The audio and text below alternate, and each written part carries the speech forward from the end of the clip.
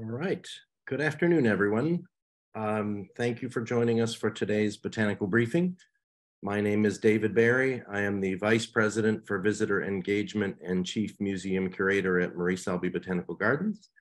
And it is my pleasure to introduce my friend and colleague, Marissa Hershon, who is the Curator of Ca and Decorative Arts at the John and Mable Ringling Museum of Art here in Sarasota. Marissa is going to talk a little bit about some of her previous research and reference some of the works in our current Tiffany exhibition. And we are privileged to have her today to sort of shed some light on our current Tiffany exhibition, which is coming to a close after 4.5 very successful months. I'm going to hand it over to Marissa.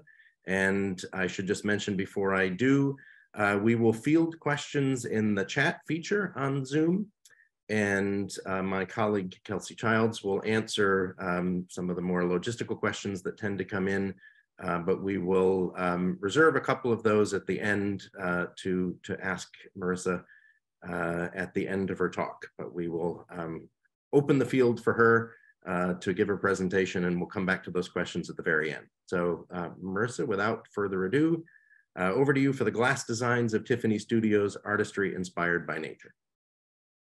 Thank you, David. Good afternoon, everyone. I'm so happy to be here to share my research with all of you today.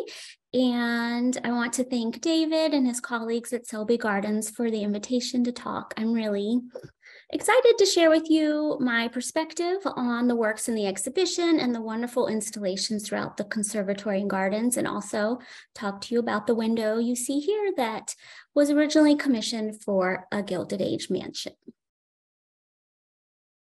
So when I first encountered the installations at the opening, I was so excited to see these Tiffany-inspired designs that reminded me of a number of works of art from Tiffany's lifetime. And so I wanted to draw some connections about how these really are creatively and wonderfully bringing Tiffany back to life. So when you first enter the conservatory, if you've seen the show, there's this wonderful array of plants surrounding what looks like an abstract version of Tiffany's windows. And this really made me recall this wonderful portrait of Tiffany that was painted at his country estate on Long Island. And he's surrounded by his gardens, sitting at his easel, painting out of doors. And this portrait conveys his appreciation for nature and how he often studied flowers in real life for design inspiration. So Louis Comfort Tiffany was born in 1848, and he was the son of the Tiffany & Company founder, Charles Tiffany.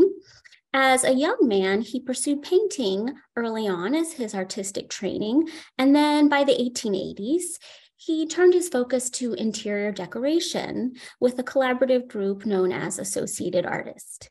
He went on to lead a commercial enterprise that eventually became known as Tiffany Studios, where he was inspired to bring the beauty of the natural world into the home with innovative products that have become icons of American design. As you continue walking through the conservatory, there are these wonderful installations amongst the orchids, and this drew to mind one of the earliest windows by Tiffany for the Bella Apartments, which was his actual home at the time. And he did this beautiful abstract design, making use of opalescent glass, which had been newly developed at the turn of the century to make use of colors within the molten glass batch itself. So you could create a variety of colors, patterns, and textures. And this totally revolutionized the way stained glass windows were made. This sunset window in the gardens really was delightful to see, and it reminded me of this seascape window at the Chrysler Museum of Art, where I worked over a decade ago studying their encyclopedic glass collection, and they also have an amazing Tiffany collection. So if you haven't been to Norfolk, Virginia, I highly recommend you check out their glass galleries. And I wanted to show you this window because it shows how Tiffany Studios combined this use of layering different sheets of glass that were specially made to create this illusion of a landscape. So there are layers of different patterns, honeycomb textures. There's mottled soft pinks and blues and yellows to create what the sky would look like at sunset. There are enameled layers that depict the waves and clouds. And there is this beautiful frame of faceted or chipped glass jewels that completes this piece. And this would have been hung in a window so that natural light would illuminate it. The living lampshade at Selby Gardens is just amazing. It's a larger than life version that you can walk through a lampshade, and it really reminded me of how a number of Tiffany's lampshade designs recreate a trellis, as you can see here. And this bird's eye view, while we can't normally get this view, I think is a wonderful way to look at these lampshade designs that are all inspired by naturalistic imagery. Once you get into the gallery, you're greeted by some of the most celebrated designs of lampshades. The daffodil, laburnum, and dragonfly lamps are on view. And for almost a century, these works were all considered to be designs by Tiffany himself. Not until 2007, when there was an exhibition and book about the Tiffany Girls, a group of women who worked for Tiffany Studios, was their critical role revealed. And they were both designers and glass cutters and selectors in the women's department that was led by Clara Driscoll, who you see here in this group portrait of the women on the rooftop of Tiffany Studios building. And these women mainly worked in anonymity, but they played a vital role to realize Tiffany's most famous designs. And the reason why this exhibition and book came to be was that a cache of letters of Driscoll's that she wrote to her relatives was rediscovered. And through that correspondence, her role in developing designs and supervising the glass chosen for lampshades and other luxury goods was confirmed. The daffodil lamp is really wonderful in evoking the guiding philosophy of nature-based themes for the firm's designs.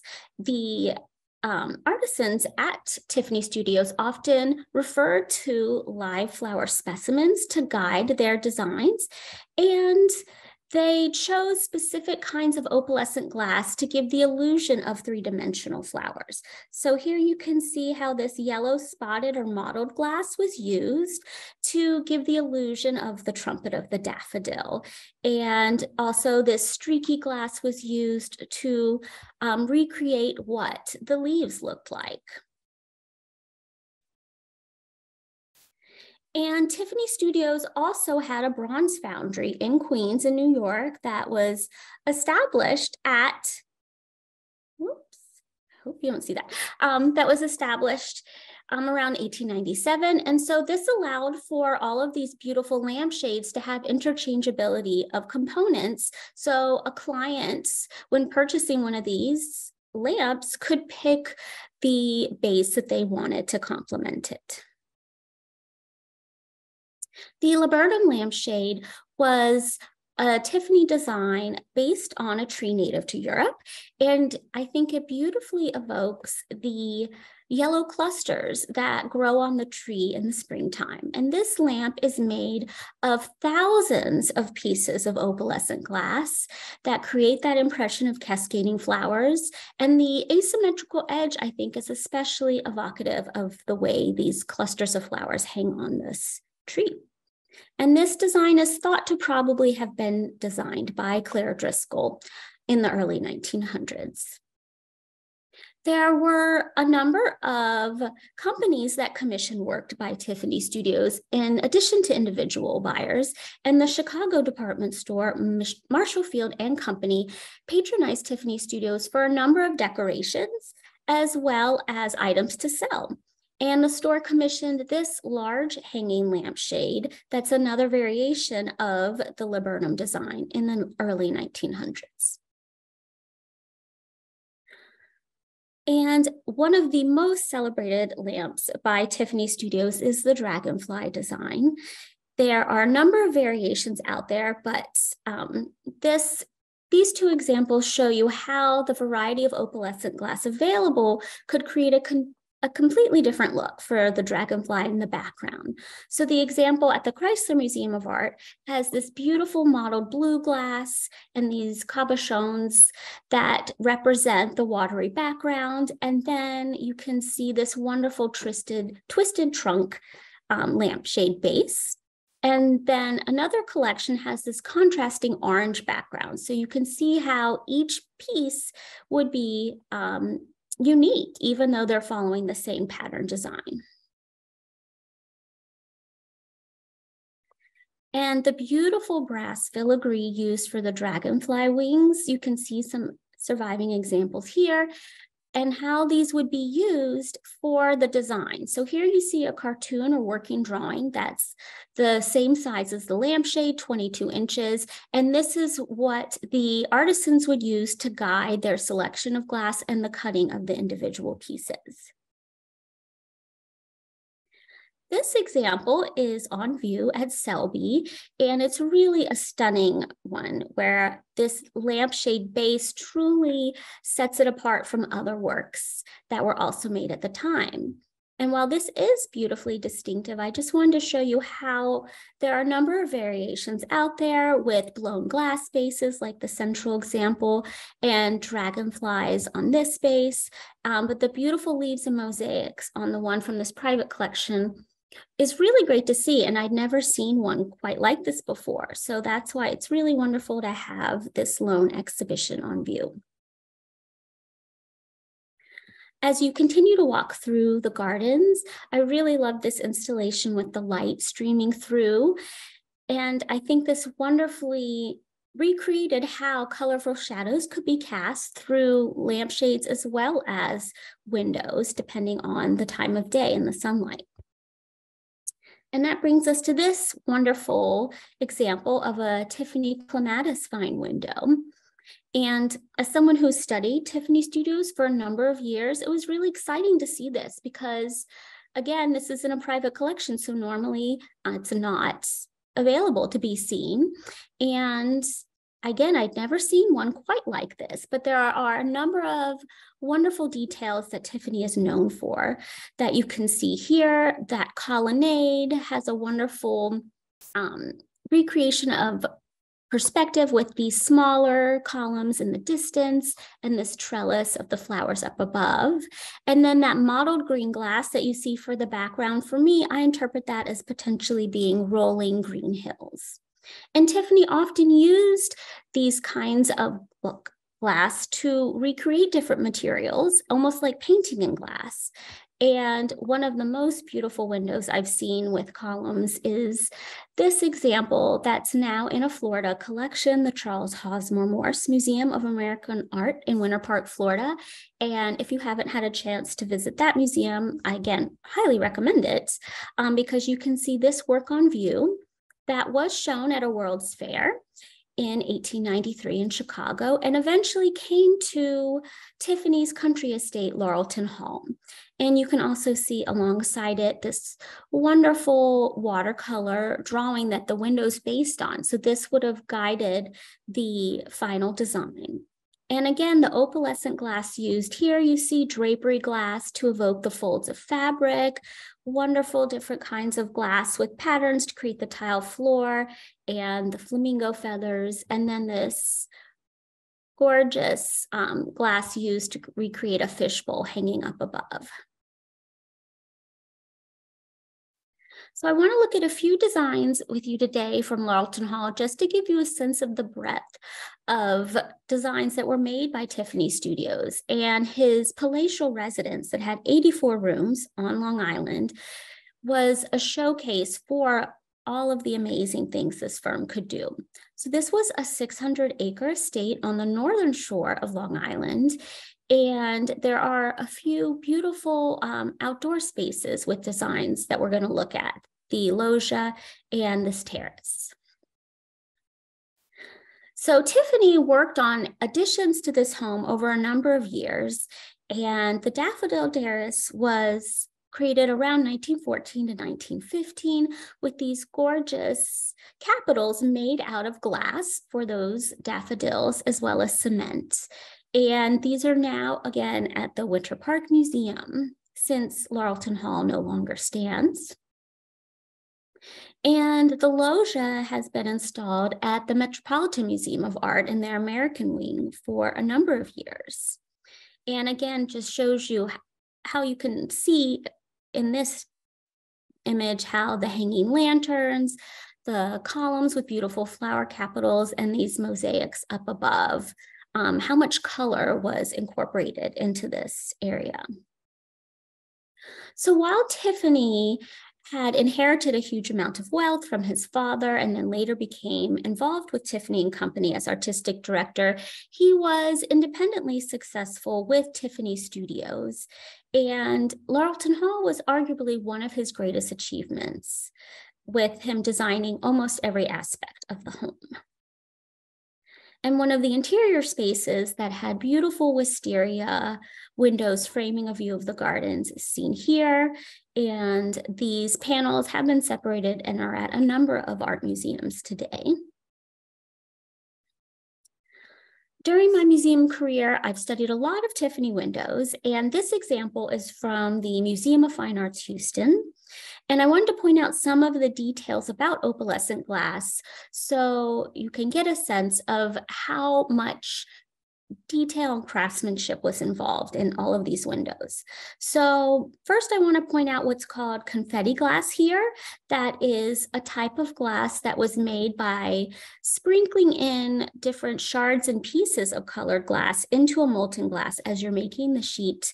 And then it's able to be broken up and used to create this illusion of a forest floor with scattered leaves.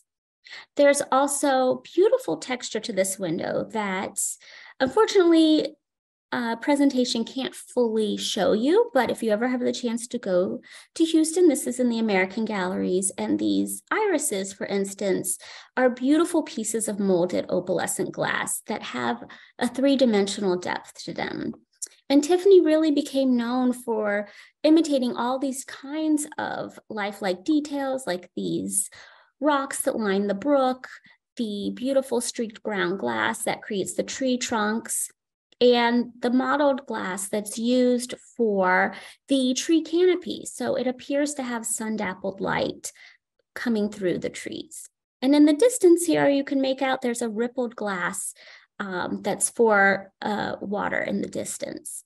And interestingly, while this is definitely an amazing work of art, its origin is unknown today, and there still are a number of mysteries about Tiffany windows because they no longer survive in their original collection. So by time the MFA Houston acquired this work in the 1990s, it was unknown what space it was in originally, but it's thought that it came from a private residence and may have been on a staircase landing. So their curatorial team is still searching for details and clues that may lead to rediscovering where it was originally installed. For the rest of today's talk, I want to share with you my research on this window, Woman in a Pergola with Wisteria, that is in the Chrysler Museum of Art's collection. And it's been in this collection since Walter Chrysler Jr. acquired it at auction in the 1970s. But when it came into his collection, there was very little documentation about the patron and the house that it came from. So I began to do my curatorial detective work to look into where this window came from. And I also worked on the redesign and reinstallation of their glass galleries during my time there. So if you're ever in Norfolk, you can see this window and a number of other works installed in their spaces. And if you're curious to learn more about this window and other works from their collection, there's a wonderful book, Masterworks of Glass, that is still available that I worked on a decade ago. So here you see Joseph Raphael de la Mare. He was the patron of Tiffany Studios who commissioned the window, and it was commissioned for his Long Island estate, Pembroke, that was not too far from Laurelton Hall. And he worked with Charles Gilbert, a society architect who also built his city residence in New York City. And he worked on a number of mansions of this size. And just to give you a little background about the North Shore of Long Island, it became popular as a summer resort in the late 19th century. And then a number of very wealthy New Yorkers began to build mansions on large estates here. And so it became nicknamed the Gold Coast because it became this area of wealth. And so this completely transformed what used to be a quiet village, Glen Cove, where Ben Pembroke was located, into these massive estates of some of New York's most prominent citizens in the early 20th century.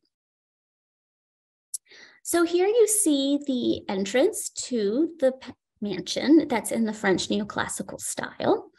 And there's a beautiful formal garden as you approach the entrance. The Tiffany window I showed you was located right here above the entrance on this mezzanine.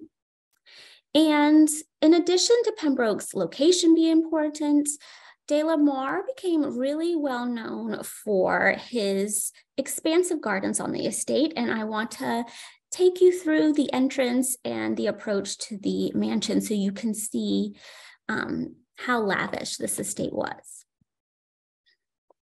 So here is a postcard of the entrance to Pembroke, and like many mansions of this era that no longer survive, this kind of ephemera really helps to bring what this estate looked like back to life.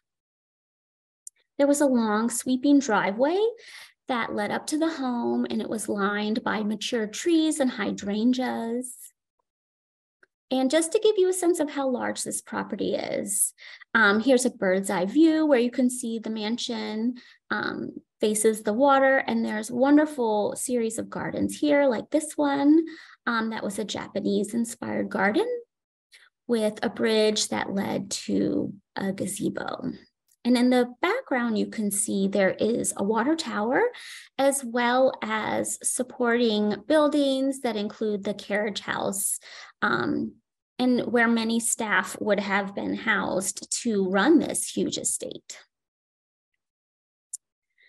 This colored image of the mansion is really great to see because most photographs will not show us all the wonderful details in color. And I want to point out here the beautiful rooftop pergola, the contrasting red tiled roof, and this European and styled formal garden and fountain that leads up to the front entrance.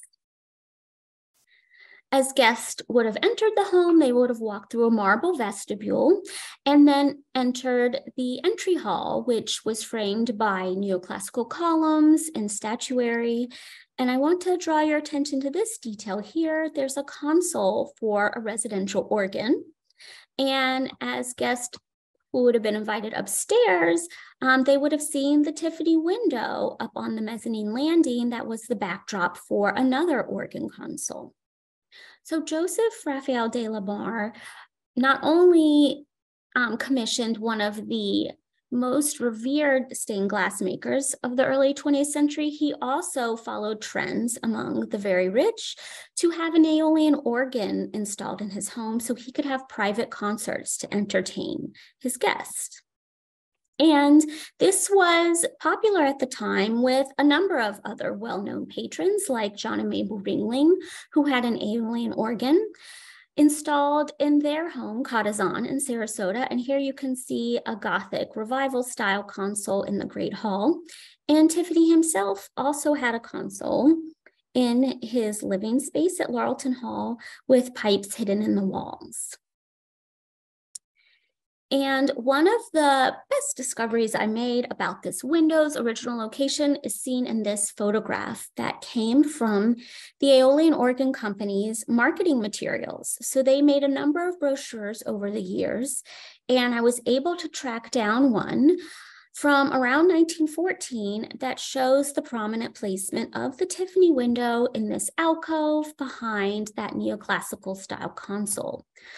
And this picture had never been seen before by any of my colleagues at the Chrysler a decade ago, and it was really exciting to learn so much about where this window came from, just from one image. And this led me to realize that De la Mare's choice of Tiffany designs, that was a preeminent maker of stained glass, along with the Aeolian Company, was part of his ambitions as someone who was a self-made millionaire to really try to join the highest echelons of New York society. He was trying to show his taste in music, in art, in design, and in his collection of plants throughout the home and conservatory, and how these were cultivated interest to enter that level of society. So imagine, if you will, coming into this home and being surrounded by beautiful arts and furnishings and design, and having this organ music wafting through the air and seeing a beautiful, colorful Tiffany window behind it. And just for your knowledge, this grill here hides thousands of pipes for the Aeolian organ.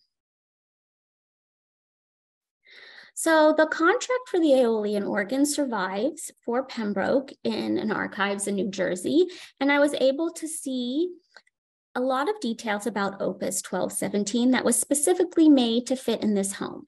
So this involved collaboration with not only Tiffany Studios, but also the architect and contractors to make sure everything fit perfectly. And this was a huge expense for De la Mare, who at the time spent around $30,000 for this organ, which was a very large amount of money at the time. And then he added additions costing $12,000 in 1914. And the contract even notes that the console would be installed behind a beautiful stained glass window. So it was already in place when the organ's instrumental details were added to the home. So taking a closer look at the window's design as it survives today, I want to explore how this encapsulates De la Mare's taste in horticulture. And you can see here this beautiful wisteria blooming that's hanging on a trellis up above, and this colonnade that surrounds a female figure in the center. And you can see here again the beautiful drapery glass that follows the curves and folds of her dress. And there's also wonderful opalescent glass used to create this watery floor that she's standing upon and these marble columns.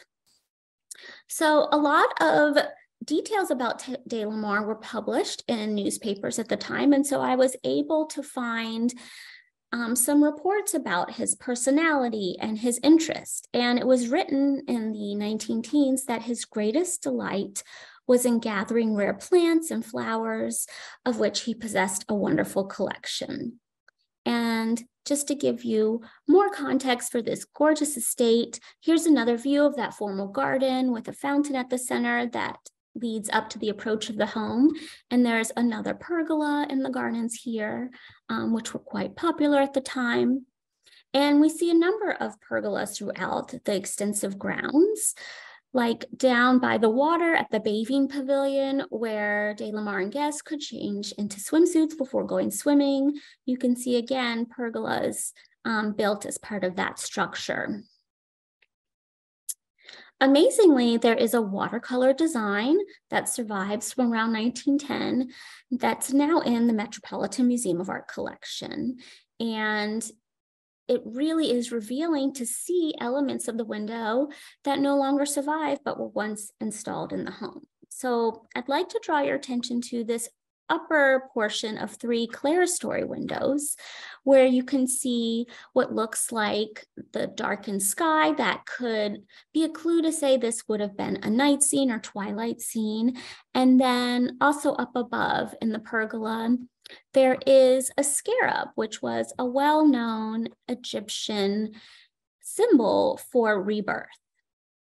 And all of these details very closely correspond to the final executed design. And this design drawing was signed by Louis Comfort Tiffany himself, which typically indicates his approval to move forward with making a life-size cartoon that would be used to guide the glass selection. And you can see here in particular these sinuous vines of the wisteria growing up the columns that match very closely to the final work. So here you can see again, just to reference back to the original location, how fascinating it is for me as a historian, and I hope for you too, of how this design corresponds to the installation. However, originally the window had those upper portions that you can just barely see behind the arch there, and the windows as part of the triptych were spaced out more broadly as part of this part of the facade. So there also were a number of other Tiffany Studios windows installed at the home that survive in private collections that I want to show you as well, because de la Mare, while he's largely forgotten today, was actually a very important patron of Tiffany Studios, and he commissioned some truly amazing designs. And this postcard shows you the west facade facing Long Island Sound, the water, and its I wanted to point out this detail here. This is where the breakfast room was located, and then a corridor led on to the conservatory. And in the breakfast room, there are a number of Tiffany Studios windows that framed the view of the water, in addition to these wonderful allegorical murals. There were these wonderful plants hanging on trellises and in boxes. So you can see how the home was amazingly plant-filled. And this all speaks to de la Mare's pride in his plant collection. And so this is the view that you would have seen from the breakfast room. And here's the conservatory in the distance that was added on in 1914 to the house. So there are 2 gorgeous windows by Tiffany Studios that frame that bay window. And these include beautiful balustrades and wisteria amongst peacocks and cockatoos. And these are so colorful. Just try to imagine in your mind's eye how this would have been illuminated by the sunlight and been a focal point for this room. And also up above, you can just barely see in the mirror's reflection here, there's another Tiffany skylight. And we'll look at that in just a moment, but I wanted to point out how popular the peacock feathers and peacock designs were at the time for Tiffany Studios and another of other makers. This monumental vase by Tiffany's company in the late 1890s is at the MFA Houston and has this beautiful iridescent Favril glass. And then this peacock lampshade also shows how this motif was incorporated into their luxury products. So getting back to the estate, here you can see another view of that corridor leading to the conservatory. And here's a floor plan where you can see this conservatory is almost as large as the mansion itself. So that was an 82-room mansion, and the conservatory was humongous. So leading to the corridor, there was this beautiful skylight that led from the breakfast room to the conservatory, and it shows this gorgeous opalescent glass depicting a beautiful sky with wisteria blossoms. And this truly must have dazzled guests. As you can see here in another view in detail, there are a number of birds incorporated to the design. And interestingly, in the conservatory itself, there were a number of birds flying around freely amongst the tropical house. which was actually likened to a tropical jungle in a number of newspaper articles at the time. So here you can see De la Mare standing on a bridge leading to a gazebo at the center of the tropical house, which had a circular pool that was beautifully tiled with designs. And this conservatory grew a number of plants like palm trees, as well as fruit trees to grow bananas, grapefruit, and oranges, which would have been very costly at the time for most people. And so by having them grown on his property, he would have them at his disposal for entertaining. So this was quite a luxurious space, and the cost at the time was estimated to be $500,000, which was a staggering amount of money to spend. And De la Mare was willing to spend that money because he wanted to entertain at the highest level. And he had made a huge fortune in mining operations and as a financier, and he really wanted to show off to all of his guests.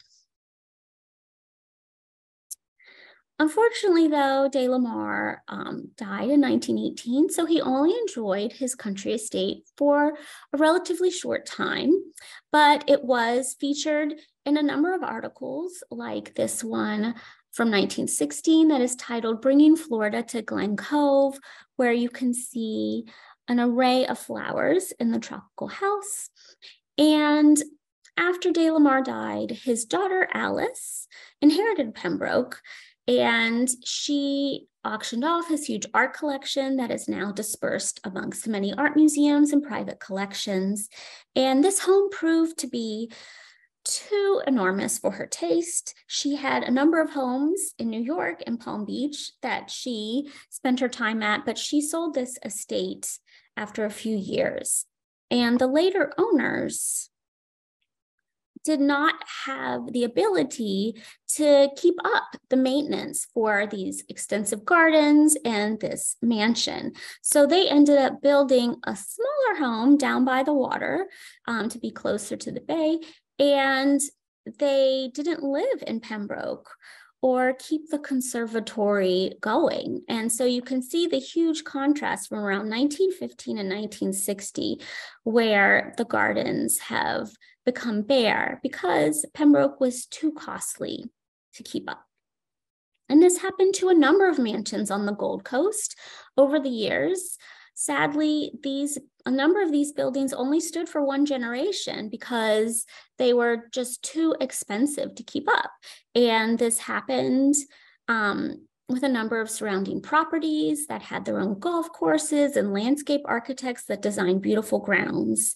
And some of these mansions fell into disrepair.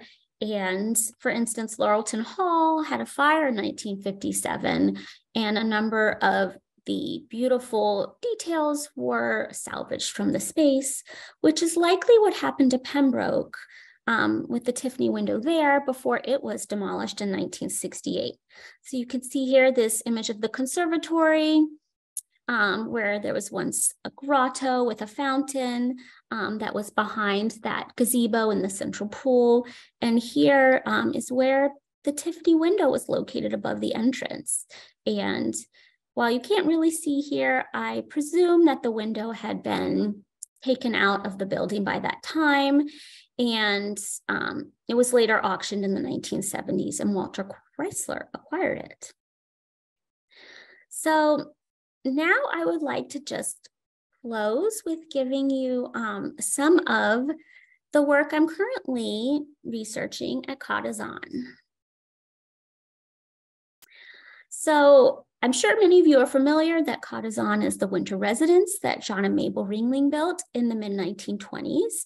It sits on Sarasota Bay and is a 36,000 square foot mansion that they came to during the winter season. And it's a beautiful Mediterranean revival style mansion that has many mysteries that I've been searching for answers on.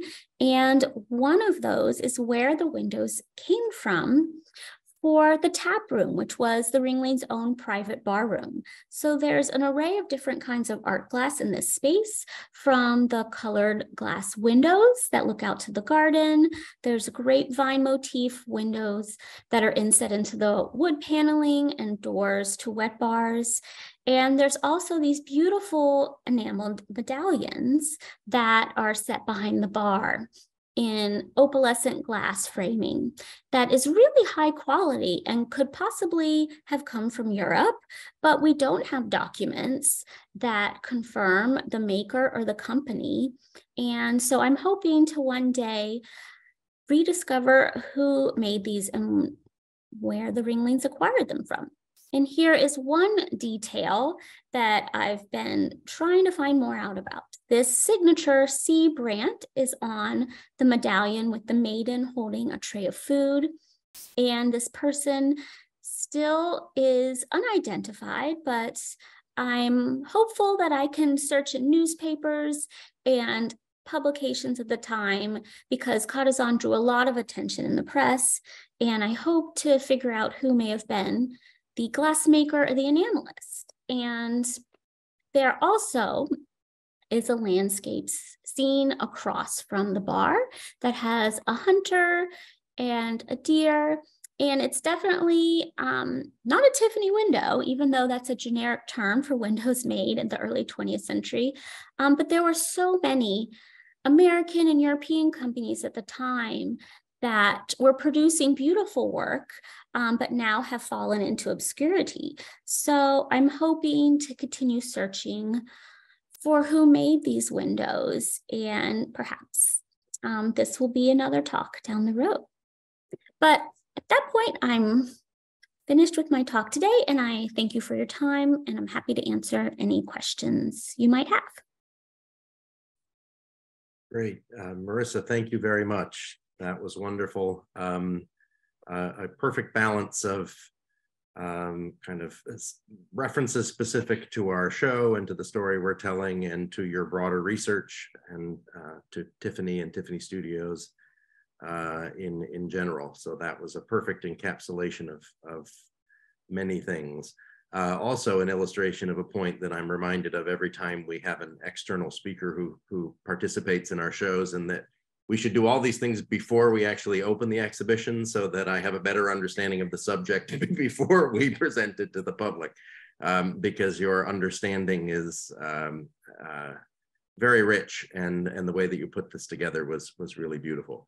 A question for you, one, I guess, specific to our show, and then one to reference another aspect of your work at the Ringling. The first one is, it's sort of an easy one. It's, do you have a favorite work that is on view currently at the Tiffany show at Selby Gardens?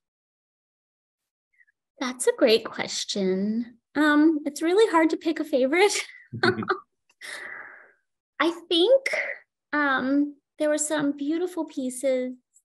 There was a piece that really caught my eye that was an enameled box, I believe, that had a wonderful design on it. And I don't have it in the slideshow, unfortunately, but it was something I had never seen before.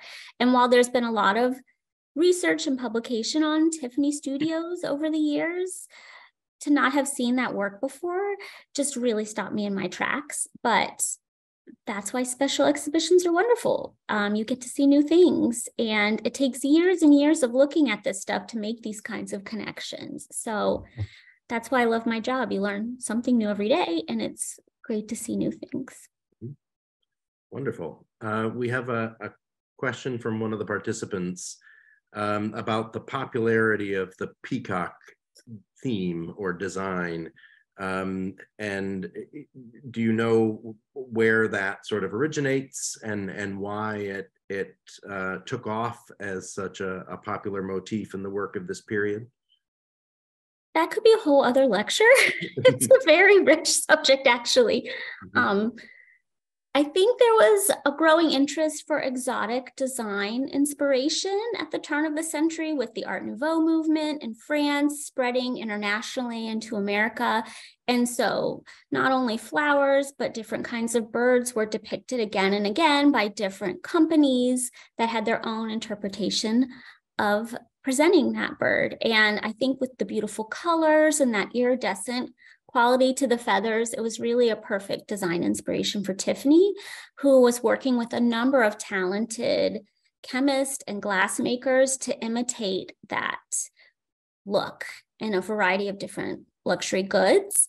And so I think it starts with the Art Nouveau, but also there was the aesthetic movement happening at the time that was also looking to nature for inspiration, and that really took off in England in the late 19th century. So it's really a combination of all of these influences spreading and getting attention, often at World's Fairs.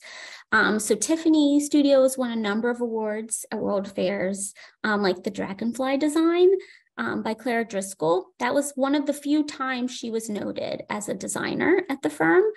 But yeah, I digress. But anyways, the peacock feather was popular with a lot of different designers. Mm-hmm.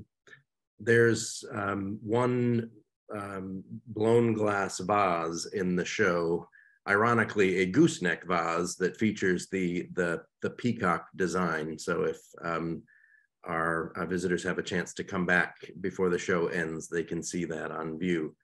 Can I add something about that piece? Absolutely. So Tiffany was often inspired by different cultures and different eras in history. And so he was often mining history. And for the gooseneck design, that's something that came out of the Middle East for centuries earlier. And so Tiffany had a number of other designs that we couldn't cover today, but the gooseneck is one of his most famous. Mm-hmm. Yeah, it's a beautiful form for sure. Most of the lamps that are on view were designed, I guess, from their inception as being electric lamps, but the one that you showed, the base of the dragonfly lamp, is something different. Whether it was designed as an oil lamp or it's referencing one, it certainly has a very different form and looks like a different function. Can you talk a little bit about that and how an oil lamp would have just, I guess, the different technology would have influenced the experience of the lamp itself? Sure. Well, keep in mind that electricity and incandescent light bulbs were new technology at turn of the century. So some of Tiffany's lamps were the earliest available designs that used the lights that were much brighter than what most people were used to at the time. And so putting these beautiful, colorful lampshades around them, it really was a decorative object in the home as well as a useful object.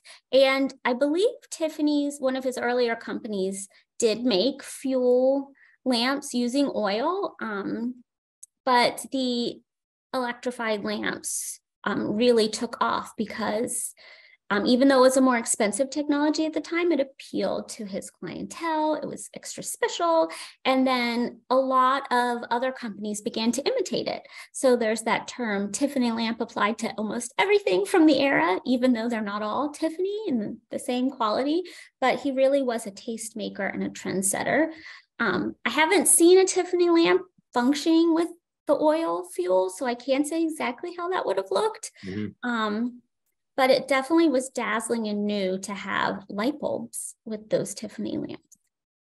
And I think that's one of the wonderful things about seeing this work in person is it takes us back to a time, you know, obviously to think about the invention of the electric light bulb and the electric lamp as being a new and innovative thing. Obviously, for anyone on this call, it's an aspect of history that has become commonplace and is just part of our everyday lives. And I think it's fascinating both with the technology of you know, the way that it's illuminated, but also just you talked about Tiffany working with chemists and scientists, that there's a technological innovation to the material itself that we look back at and think, well, that's very much a reflection of a time long gone by. But the innovative aspect of this work is really quite extraordinary. Yeah, it's definitely multifaceted. You can look at this from a number of angles. And If our viewers today haven't been to the Corning Museum of Glass in Corning, New York, it's a wonderful place to explore the history of glass from a scientific angle, going back to ancient times to the present. And there's some amazing Tiffany windows there too, where they have whole galleries of Tiffany works. I have one last question, and actually that's a reference to other institutions as a perfect setup. You are responsible not only for Katazan, the historic home at the Ringling, but also the Kotler-Coville Glass Pavilion and the strong collection in sort of modern and contemporary glass, for which this area, particularly the sort of Tampa Bay region, is known. And when one looks at the work of contemporary glass artists, it looks like it's a million miles and a million years away from what we're seeing here. But there must be some form of inheritance here, having talked about the innovative aspects of the glass making and glass production that we've seen illustrated today. As someone who has an interest in glass and its history and production, and is responsible for work that spans all those different eras, can you speak a little bit to connections or parallels that you see between past and present in the medium? Sure.